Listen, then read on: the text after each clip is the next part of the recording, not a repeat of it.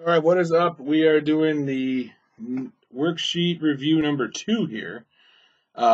Just to let you guys remember, the stuff up top here is from the 7-8. This is the first review sheet. These are the answers to that one. So you can go through and do that one on your own there, right? And then there's a link to the video and the QR code for the solutions. And I'll post this one when we're done here. So, all right, first one. Triangular plot of land is 60 by 80 feet. It's a rectangular. So just draw for yourself a little rectangle. Okay, obviously not the scale. It's 80 by 60, and there's a diagonal cutting through. We have a right angle. We want to know the length of the pathway. So essentially, we're just looking at this right triangle right there. So we got to use Pythagorean theorem. So a squared plus b squared equals c squared. All right. And then for this one, we're just going to plug in. So we do 60 squared plus 80 squared is equal to c squared. Okay. This is 3,600 plus 6,400. That's 10,000. And then we take the square root, and you're going to get 100. And that's the length of the pathway. All right. And number 2, we have right triangle. Key thing here is where's the right angle? It's either going to tell you that certain angle is a right angle, or in this case, it'll tell you what the hypotenuse is. So we know the hypotenuse is AB, so the right angle is C, and the hypotenuse is 10. Angle B is 53, so that's the one down here in the corner. And I want to find AC, which is this side to the nearest integer. So if you drew a triangle like this, or if you put A down here, it doesn't really necessarily matter. Remember, you're looking for the angle, and then you want to label your sides. So as long as we have an angle and two sides, even though one's unknown, we're going to use SOHCAHTOA. So SOHCAHTOA. And then we're just doing, in this case, opposite hypotenuse, we're doing sine. So the sine of 53 is equal to the opposite, which is x, over 10. And then we just cross multiply. So x equals 10 times the sine of 53. And then you just got to take your calculator out from there. You can bust it out for yourself. And round to the nearest integer. And it should be 8. It's 7.986. 7.98635. So just to use accordingly. All right, number 3. We have another ratio question. So remember we said before, we're going to let x be the scale factor or the common factor. And then we're going to attach an x. So we have two sides of 3x and 4x here, okay? So 3x and 4x. So one side is 3x, the other side is 4x. We're using x because we don't know what the numbers are, but we know they have to be in this ratio. So as long as you multiply 3 and 4 by the same number, we'll always get sets of sides that'll be in that ratio. So here we have hypotenuse of 10, and then we can just do Pythagorean theorem. So 3x squared plus 4x squared is equal to 10 squared. Remember, you can't add these together, and you need to square the quantity. That's why I use parentheses here. So this is 9x squared, 16x squared. Remember, it's 4x times 4x, so that's why the x squared stays on the x. Okay, that gives you 25x squared. Now, the squared term is technically just the x. So what we want to do is get that by itself before we square root. So x squared is equal to 4, square root it, and you're going to get x is equal to 2. So the longer leg was the 4x, right? So 4 times 2 is 8, and that becomes the measure of the longer leg. All right, number 4, same type of question, rectangle. So just draw yourself a rectangle, okay? Has sides of 10 and 8. So now AD is 10, so I'm going to label that as the longer side, 10. And then CD is 8, so that makes this B. All right, and the diagonal AC is drawn, and they want to know what is the measure of angle CAD. That's the angle down here. So same thing. I'm looking for an angle, so I got to use SOHCAHTOA. So across is opposite. Crossing the right angle is the hypotenuse, and then the other side is the adjacent side. So SOHCAHTOA, O and A makes the tangent here. So we're going to do the tangent of the angle is equal to the opposite over the adjacent. The tangent of x is equal to 8 over 10. And then we're going to use the tan inverse. That's the tan with the little -1. It looks like an exponent, but that's referred to as the tangent inverse. Okay, when you get to A2, you'll talk about pre-calc, the inverse of a function, and that's the notation for it. So we cross that out, and then all we have to do is do that in our calculator. So tan inverse 8/10, and we get 38.659. So nearest degree is going to be 39 degrees. Okay. We'll do a little law of sines for the next one, right? It's for number 5. So anytime you can use SOHCAHTOA, you can also use the law of sines. So if you're familiar with it, go ahead. Okay, remember we're looking for the right angle, so here it's C. A and B go on the other two legs. It doesn't necessarily matter. It says AB is 10, that's my hypotenuse.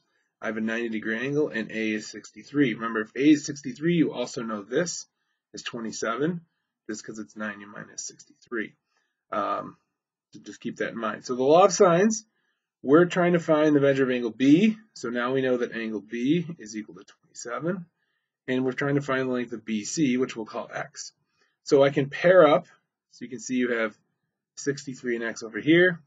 And I have the 90 and 10. So I'm going to do the sine of 63 over X is equal to the sine of 90, the angle, over the side 10. I cross multiply, so 10 times the sine of 63 is equal to X times the sine of 90. By the way, the sine of 90 is just 1, so not a big deal. Normally, though, we're going to want to divide by the sine of 90 and then type that in my calculator.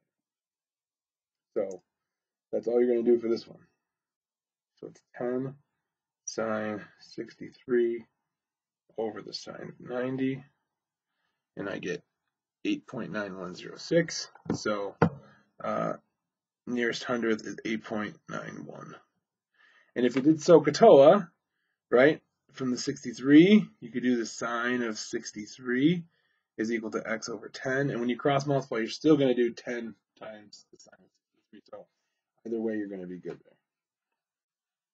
All right, next page, if I can even flip through in here. All right, there we go.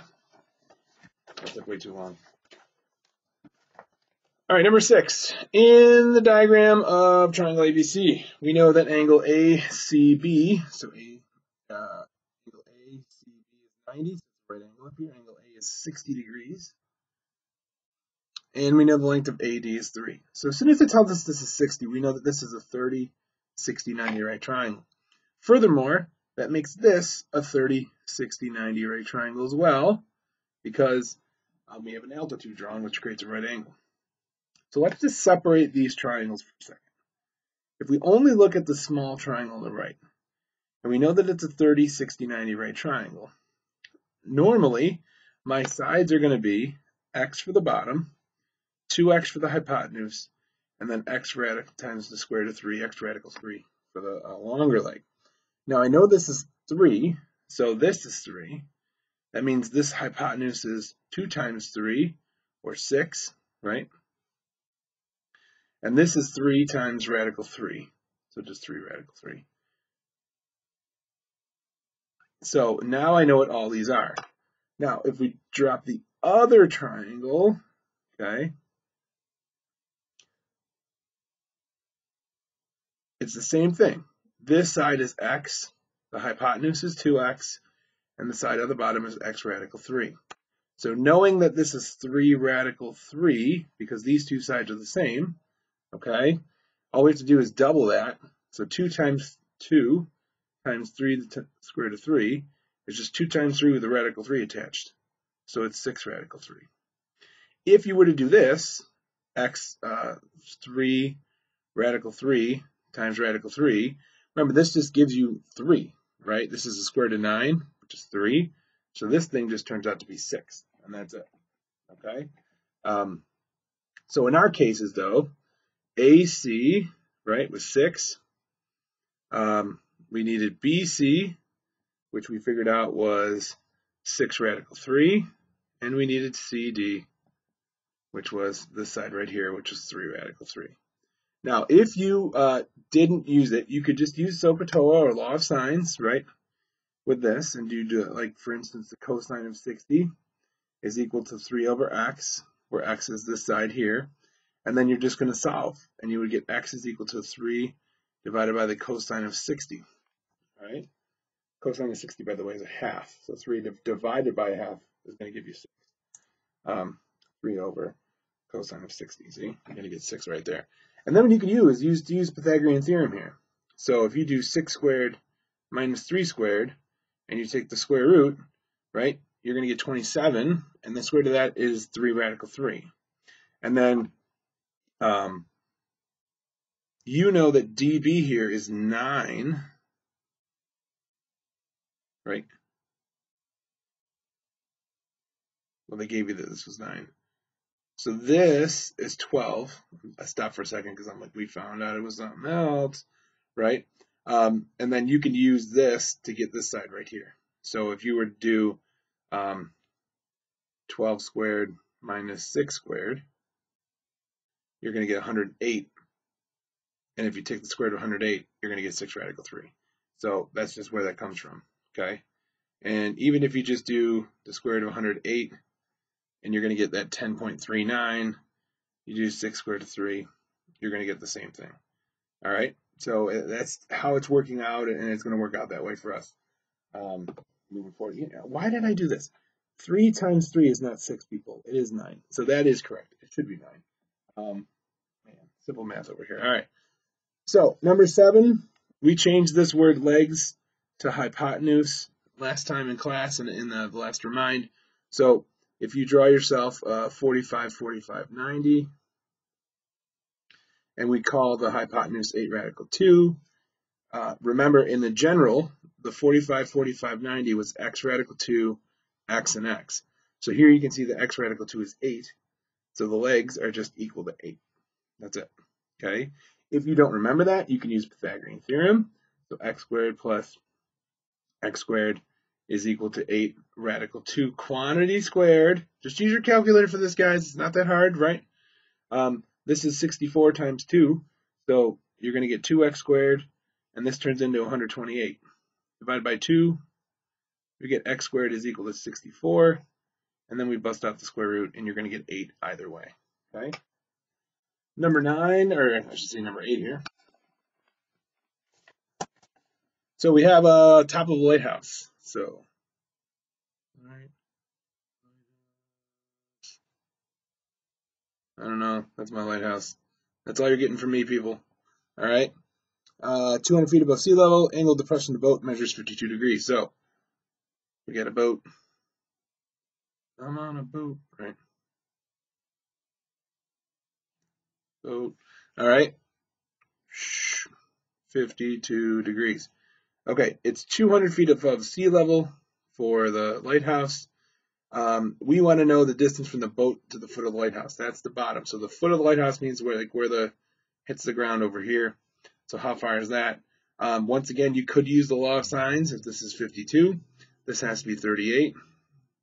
All right, 90 minus it, and then you can just go to work with the law of sines. Or in our case, we're going to use SOHCAHTOA. So from this triangle, from the 52-degree angle, that's my adjacent side. There's my hypotenuse. Here's my opposite. And then I just go to work. So sine of 52 is equal to the opposite over the hypotenuse. The sine of 52 is equal to 200 over x. I cross multiply. X times the sine of 52 is equal to 200. Here I got to get rid of the sine of 52. So we divide by that. Anytime you're looking for a side, you cross multiply. And then x is going to equal. We bust out the calculator. We do 200 divided by sine 52. Hit enter. We get that guy right there. Okay? And it's 253 point. What are you doing? Nearest foot, 254. Like I may have gotten a different answer last time, but we're good. Okay? So that's the process on that one. I know why. Can you tell me why? There is a half credit deduction going on in this question for this exam. Opposite and adjacent. This is why we do this every time, right? So, katoa. We should be using tangent, not sine. So, we just have to change all these to tans. And our answer is going to switch. So let's try that again.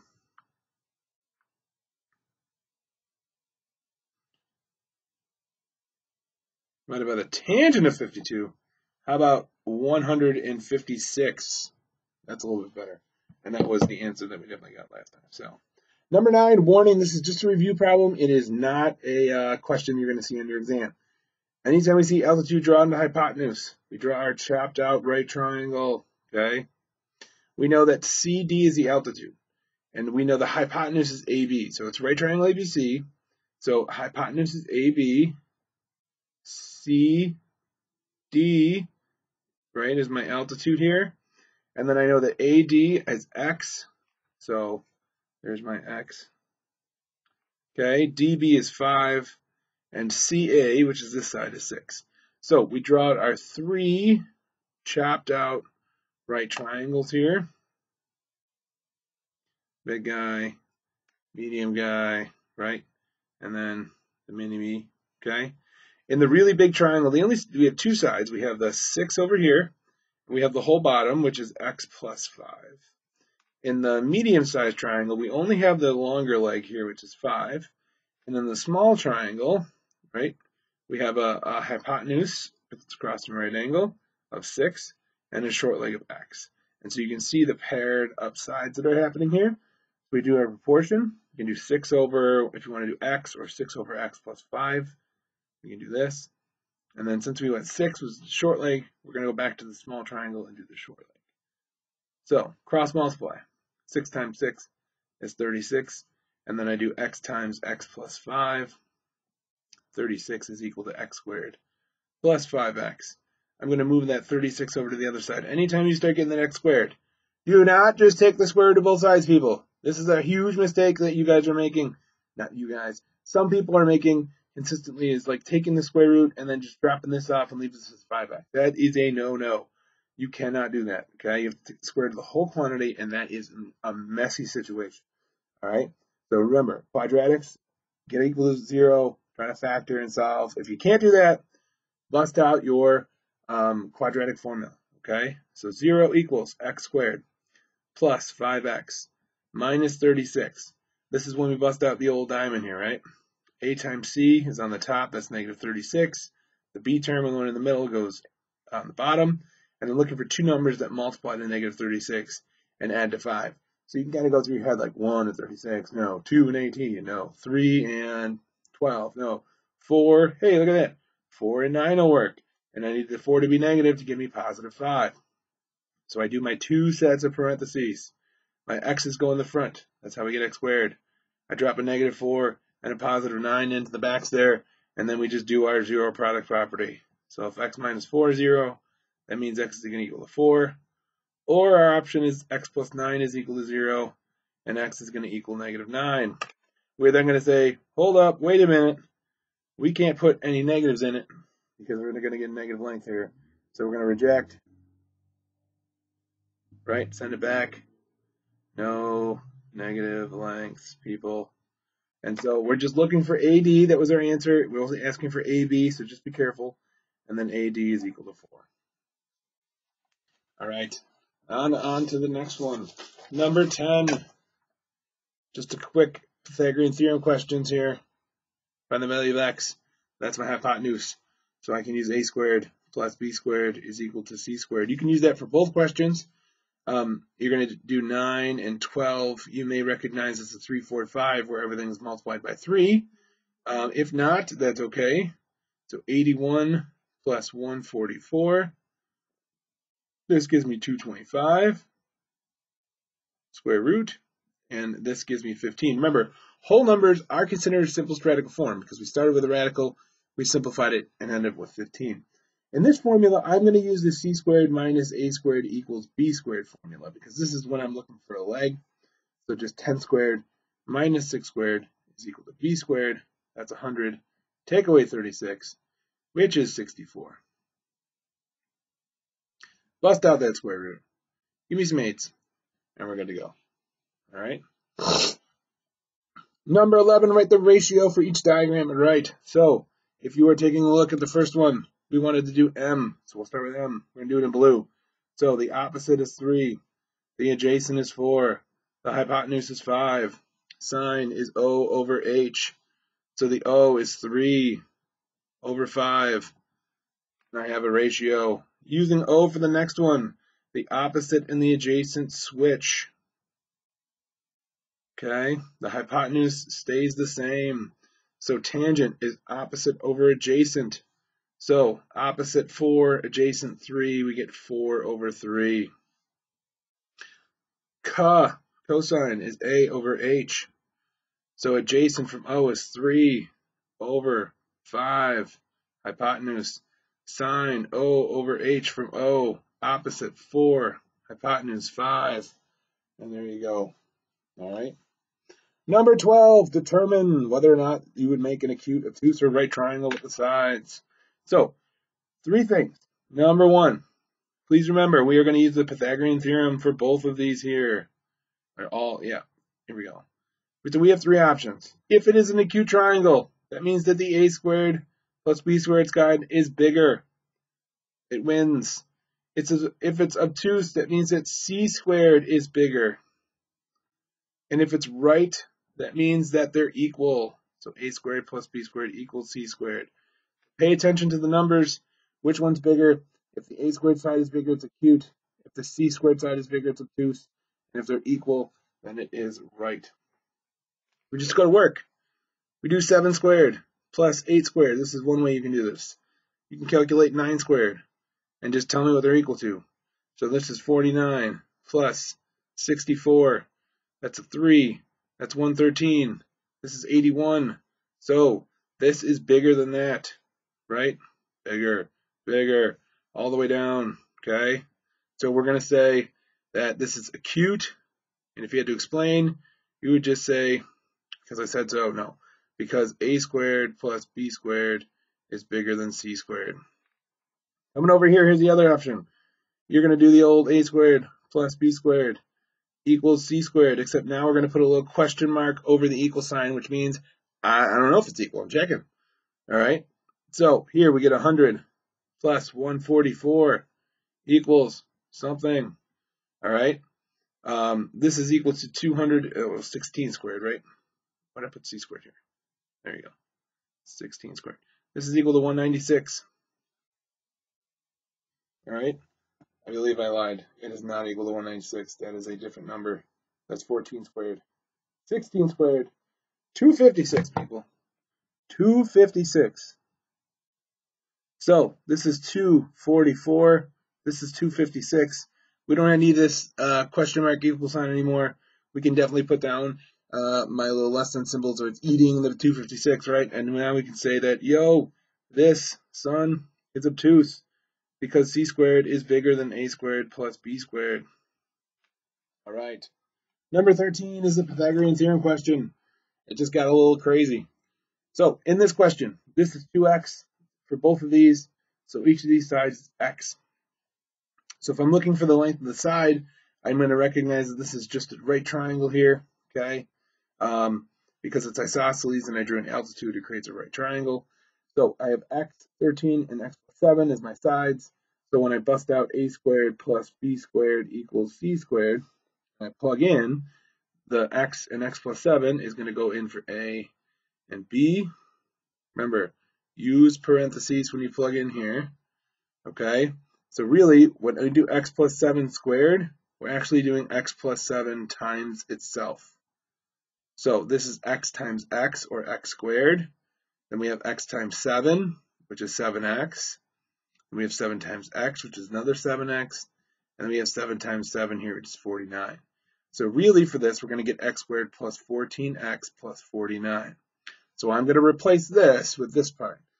It is not equal to x squared plus 49. There is a middle term, okay?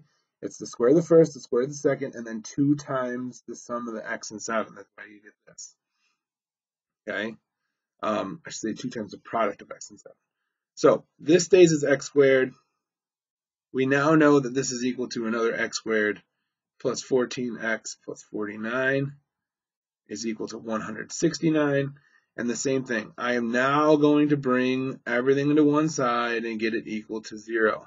And then I'll combine like terms. So I have 2x squared here, I have a 14x here, and I have a negative 120 left over when I subtract. The first thing you should look for is a GCF when you factor. Is there anything that's in common between all the terms? And here there's a 2. So I'm going to get rid of this 2 first by dividing. Or if you want to factor out a 2, you can and put it in front. Okay? So I get left with x squared plus 7x minus 60 is equal to 0. So I just made my life a lot easier, okay? Because this is a lot easier to factor than this is. So when I do my diamond, it's a times c, so negative 60. B, the term in the middle is on the bottom. And then I'm looking for numbers that multiply to 60 and add to 7. So like 1 and 60, 2 and 30, 3 and 10, 4 and 15. And you're eventually going to settle on the fact that 5 and 12 will give you 60. And you need a positive, so you're going to get a negative 5. So we do 2 sets of parentheses. We do x minus 5 in the first one, x plus 12 in the second one. It doesn't matter if these are switched around. It's just one of these should be x minus 5, one x plus 12. And then we set both equal to 0 and we solve. And remember, there's an or in between because it can be either or, not both. So not an and. So x is equal to 5 or x is equal to negative 12. And then remember, no negative lengths, people. So this will not be a correct answer. All right? No negative lengths. All right, what's the length of the base? So if this is 5 and 5, the whole base, the base is 10. Don't drop the base, people. Don't do it. But it is all about that base. I'll be here all day spouting out terrible puns if you need one. All right? Number 14, 15, 16, and 17 all relate back to the same thing we talked about. If I have 2 angles, A and B, and they add to 90, then the sine of angle A is equal to the cosine of angle B, right? And we can switch it. The cosine of A is equal to the sine of angle B. So just keep that in mind, that if the angles add to 90, the sine and cosines are equal, because that means that I'm talking about the 2 acute angles, okay? So if C is equal to 90, what do we know about which is true? So is the sine of A equal to the sine of B? No. The cosines aren't the same? No. This is not right because I'm not supposed to use the right angle, so it's got to be choice 4. Okay? When in doubt, just write it out. The sine of A, right, from A. Opposite, so BC over hypotenuse, which is AB.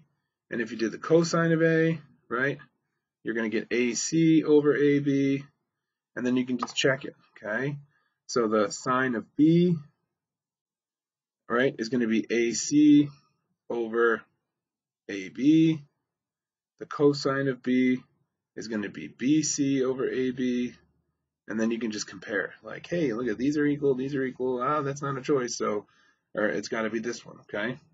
Which one is always equivalent to an to S and X?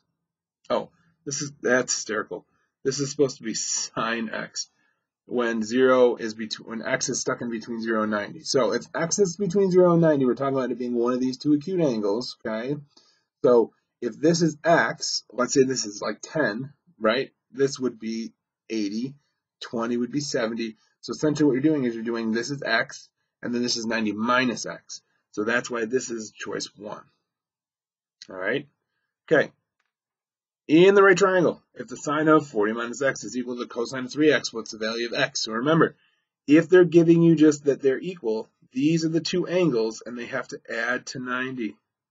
All right, they're complements. If they tell you the sine of X is equal to something and the cosine of X is equal to something, then those things are equal.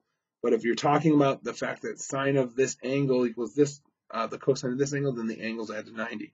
So it looked like something like the sine of x is equal to 3x plus 2, and the cosine of x is equal to, or y, is equal to 6x, there we go, right? And if x plus y is equal to 90, right? That's kind of what you're doing here. So just keep that in mind. Here you just set this equal to this. Here we're doing 90. So 40 minus x plus 3x is equal to 90. That's really 40 plus 2x is equal to 90. Take away the 40, we get 50. So if 2x is equal to 50, when we divide by 2, we get x is equal to 25, and we're all done. You can also just check, right? Plug these numbers in. If you plug 10 in here, you're going to get 30. And 30, is the sine of 30 equal to cosine of 30? No, don't choose it. Okay? Battery's running out, so we got to go quick. Number 17, when instructed, right? Why are these the same? And essentially it's just, if you do the sine of 28, and then this is 62 degrees over here when you do 90 minus, you're going to get the same thing. So if 28 plus 62 is equal to 90, then the sine of 28 is going to equal the cosine of 62. And since these are both equal to HJ over 20, we're all good. Okay. Look on the answer key for a good explanation for that. My battery is about to die, so I just want to get through this.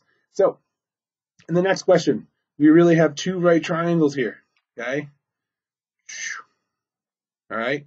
We have a 7-degree angle. We have a 16-degree angle. They're both right triangles, and they both have a side here of 16. Sorry, 125. So if I'm looking for this piece right here, all I really want to do is subtract this from the whole thing. Take this away from the whole thing. So here, this is the opposite and the adjacent. This is also the opposite and adjacent. So really all I have to do is the tangent of the angle. So let's say 16 is equal to 125 over x. Okay, we'll call that x. Cross multiply x times the tangent of 16 is equal to 125. Divide out by the tangent of 16. And now we know what x is. Okay, we're going to do the same